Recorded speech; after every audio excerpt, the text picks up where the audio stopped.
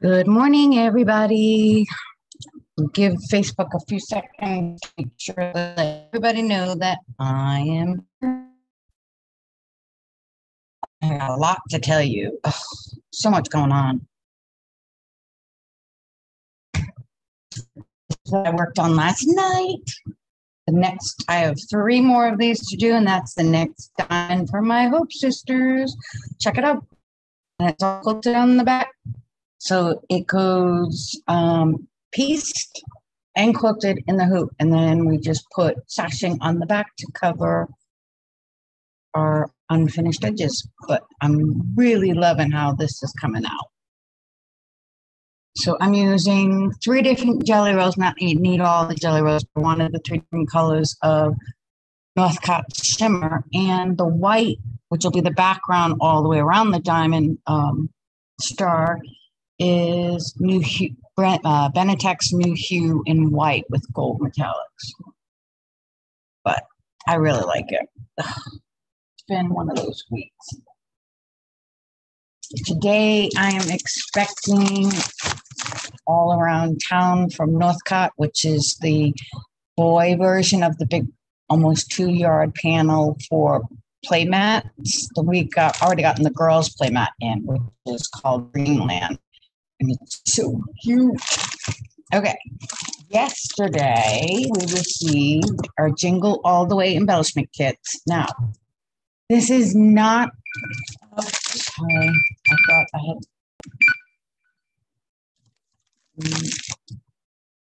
Sorry about that. I thought I had...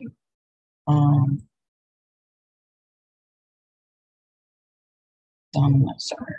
Okay. Let me explain this, okay? Jingle All the Way is not a new quilt. It's not a new CD. It's an old book before Kimber Bell started doing embellishment kits. So the quilt is not new. The fabric is almost impossible to find, just as an FYI, but you can reorder the book, which I have done, and the CD. And this is the embellishment kit, which, like I said, they didn't have before. Okay, so hopefully everybody gets that. Now, what is brand new is Kimber Bell's Candy Cane Lane Bench Pillow and embellishment kit. See? Isn't it cute? I do have fabric kits for this. Problem is they haven't shipped yet. Now, it's 2 different companies. One is the fabric company and one is Kimber Bell. So unfortunately, that's just the nature of the business. It's so cute. And we've got On the Hook, which I think shipped, and I'll double check and let everybody know, but I think it is arriving next week, possibly. Let's see if I can figure this out.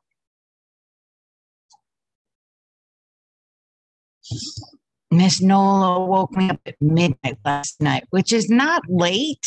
She was barking, which she hasn't done at night.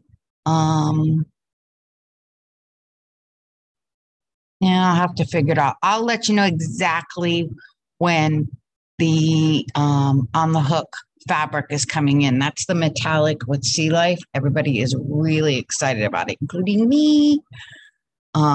But back to Miss Nola. She hasn't been barking at night, but she heard something. Something got her riled up at midnight last night, and she was barking, which is not super late, but for someone who is up extremely early and takes me a long time to go back to sleep, it was not fun. I think I fell back to sleep somewhere around 1:30, 1:45.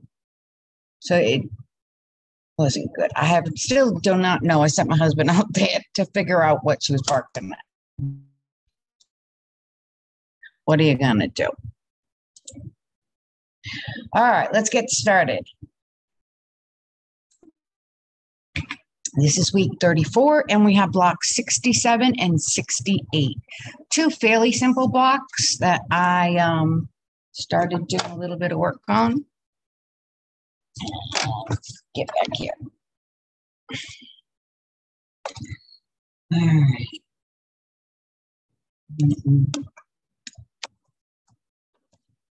Set up again for you. Okay, I went ahead and did the half square triangle on this one because we've got another half square triangle in the next block that I can show you. All right, here we go. So here is block 67. We've got two half square triangles and two 4 patches. Now I've already done the half square triangle, but I will go over how that's done again in the next block. I'm going to start with the 4 patch and just start chain piecing. Hi, Fran. How are you, Fran?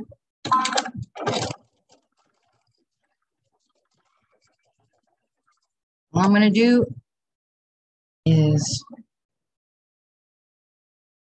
continue to stitch without breaking my thread.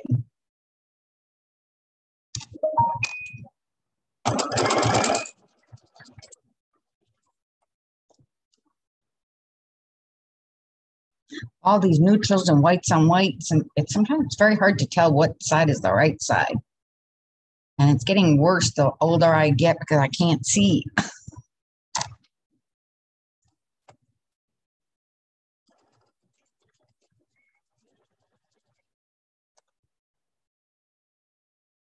Whoever said getting old was good isn't it dingling. Getting old is not good. I want to be a teenager or in my early 20s, but know what I know now, then. Why not? I think it's a good idea.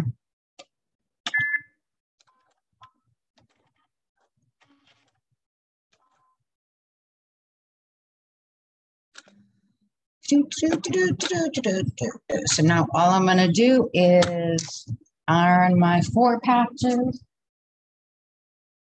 Got so much going on. I spoke, or I should say emailed correspondence with Amanda Murphy for our Frolic bloom pattern, trying to figure out when that is going to actually drop, and she is waiting for a final pattern from Benetex, and she's a little frustrated, which I can understand. I've been trying, I really want to cut some kits for that quilt myself, but until I know for certain that the pattern is going to work, I won't cut the fabric. They've given me a requirement page for kits, but until you actually have the pattern firm, I don't like to cut the kits because things change. We're going to be using 108-inch wide fabric for the center of that quilt, and I really don't want to cut that up and find out I'm wrong. For a 1/4 yard or something like that. So I'm on hold. I hate being on hold. All right. So let's see.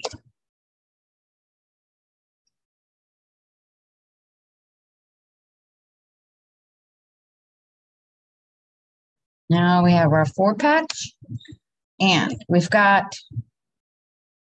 4 blocks here that make this diagonal that are the same fabric. What I did, and we've got 2 sets here that are two different colors, even though they're hard to tell, but they're cream. They're a little bit darker than this white. So I have ironed all of my seams towards this darker creamy color.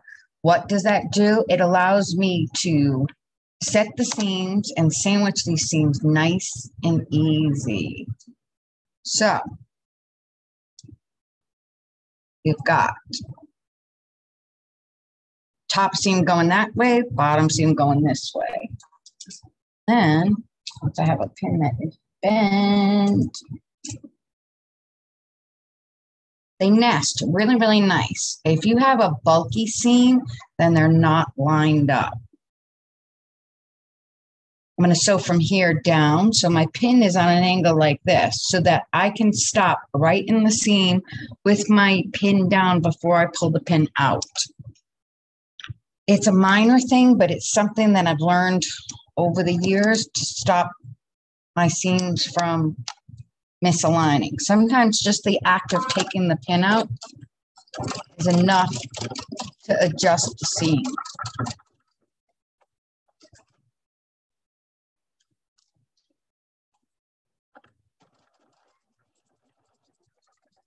Okay, I'm going to do it again.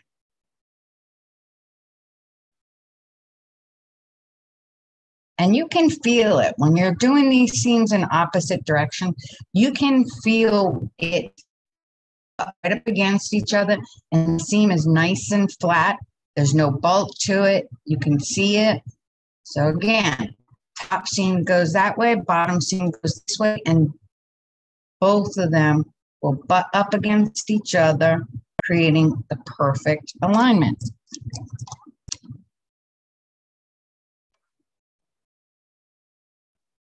Again, sewing from here down, pin is on an angle so that I can stop right in the seam with my needle down before I take the pin out.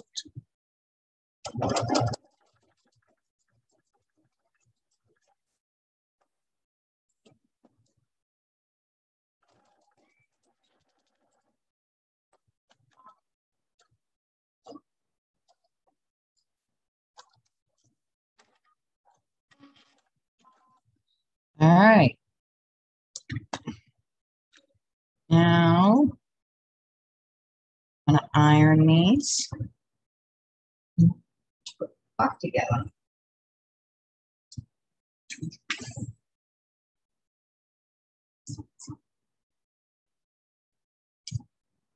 At this point, it doesn't matter which way the seam goes because there's no other seam alignment to worry about.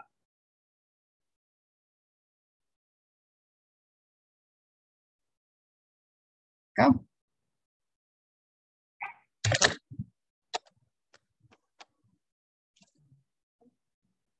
Now, all we're going to do, the only other seam alignment we're going to have is this one down here, along with this one. So we're going to sew these two together, sew these two blocks together, and then sew the two halves.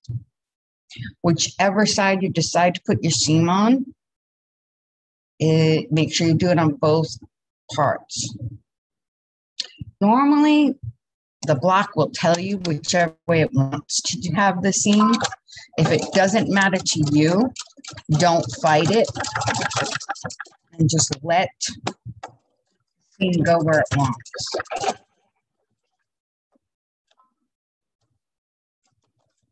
I don't know why I cut that, but I did.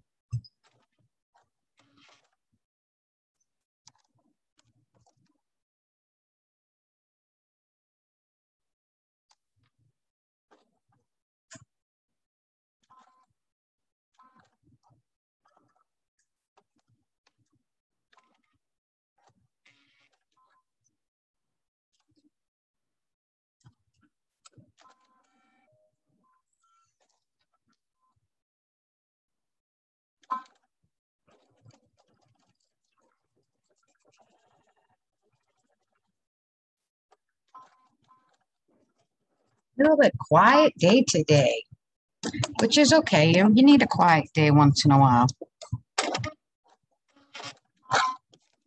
All right, so there's one. And I think it wants to go towards the half square triangle. There's two. So I'm going to iron these and then we'll put these together.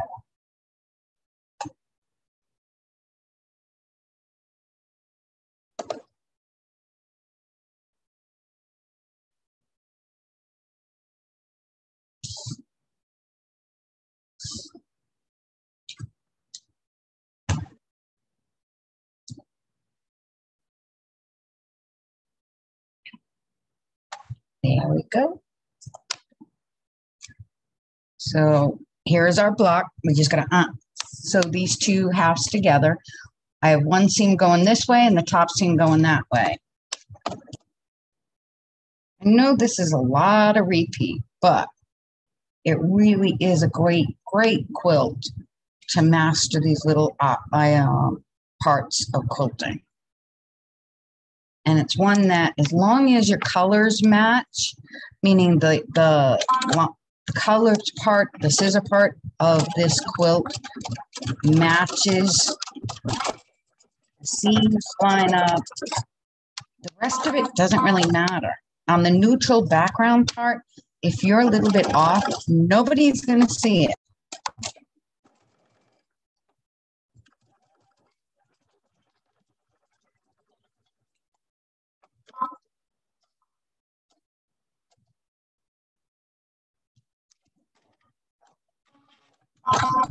All right. It's not perfect, but guess what? I'm good. I'm fine with it. There it is. That's block 67. Block 60.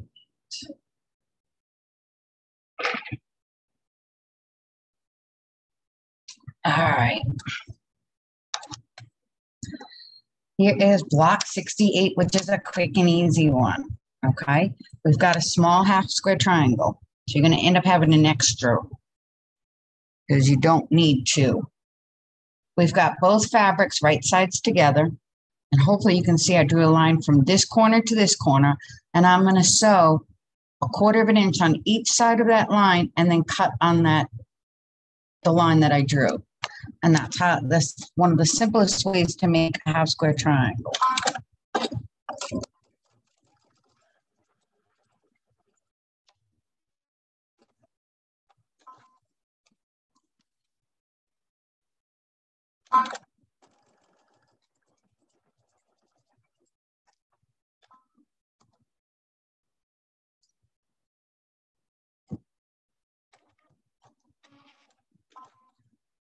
Okay, all I'm going to have to do now is cut on that line.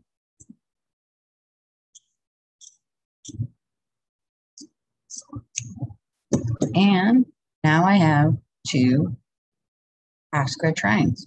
If you really, really wanted to, you could do a half square triangle. I mean, not a half square triangle and just do a blue square here. That's okay too. But since it called for a half square triangle, that's what I did.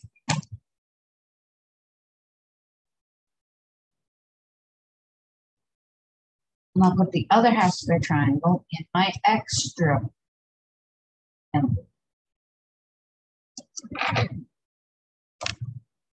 you go. Okay. So all I'm going to do is sew these two together. So this to this, and then this side long piece is the last piece. This is super, super simple.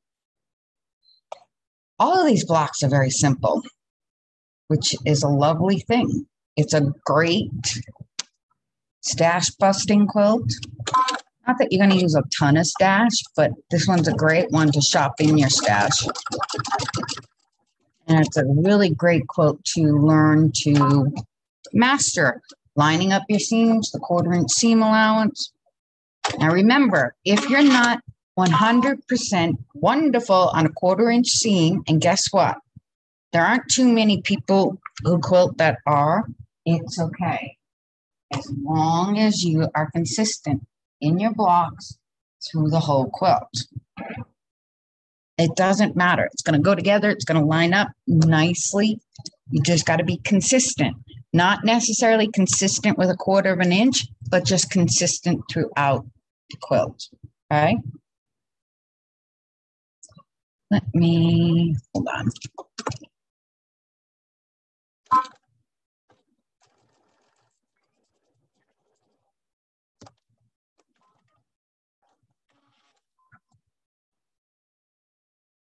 Better.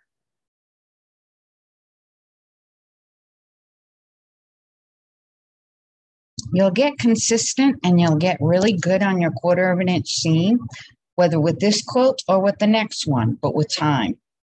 Just enjoy yourself. Okay.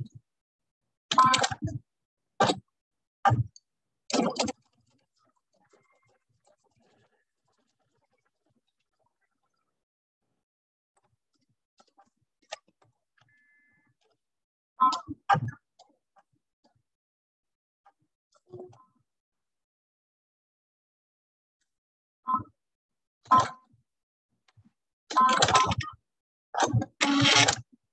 right, come on. There's our first part. I'm going to iron it towards the blue, just so I don't have a shadow.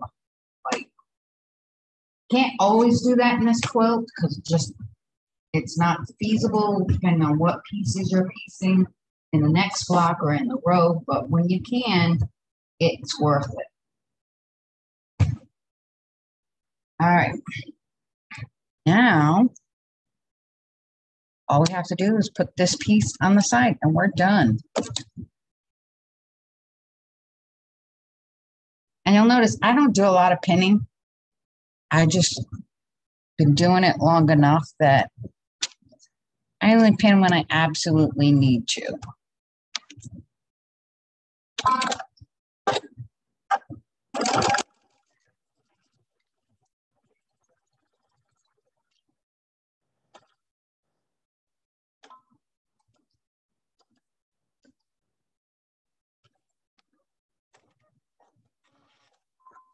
There we go.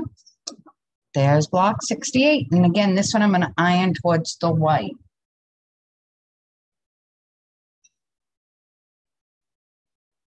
The white on the edge, not in the center of the block. There we go.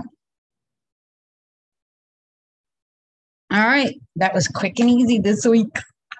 I like it when it's quick and easy. Who am I kidding? Everything is easy. Why? I don't have the time, the patience, or the aggravation to do anything difficult. Just the way I am. All right, so recap.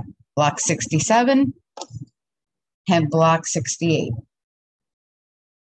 That's all I have for you today. So if you have any questions, comments, you know where I am.